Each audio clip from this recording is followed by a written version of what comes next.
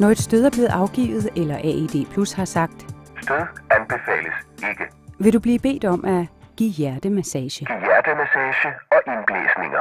Hvis patienten ikke trækker vejret normalt på dette tidspunkt, skal du placere dine hænder på sensoren med det røde kryds og give patienten hjertemassage.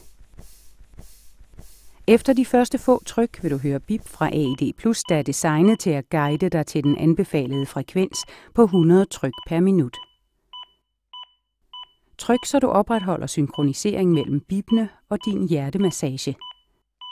Din hjertemassage skal være mellem 5 og 6 cm dyb. Dybden er vist med linjer på den højre side af LCD-displayet, og bjælken viser dybden for hver enkelt kompression. Hvis din hjertemassage er mindre end 5 cm dyb, Tryk hårdere. vil AED Plus give vejledningen tryk hårdere. I så tilfælde skal du forøge hjertemassagedybden. Prøv at holde bjælken mellem de to indikatorlinjer. Når du opnår dette, vil AED Plus sige god hjertemassage. God hjertemassage.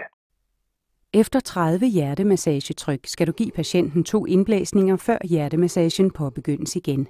Hvis du holder op med at give hjertemassage, for eksempel for at give indblæsninger, og ikke starter hjertemassagen igen øjeblikkeligt, Fortsæt hjertemassage og indblæsninger. vil AED Plus guide dig til at fortsætte med hjertemassage. AED Plus vil automatisk påbegynde en ny analyse af patientens hjerterytme og bede dig om at give endnu et stød, hvis det er påkrævet. Fortsæt denne behandlingscyklus indtil patienten viser tegn på bedring eller indtil professionel hjælp ankommer.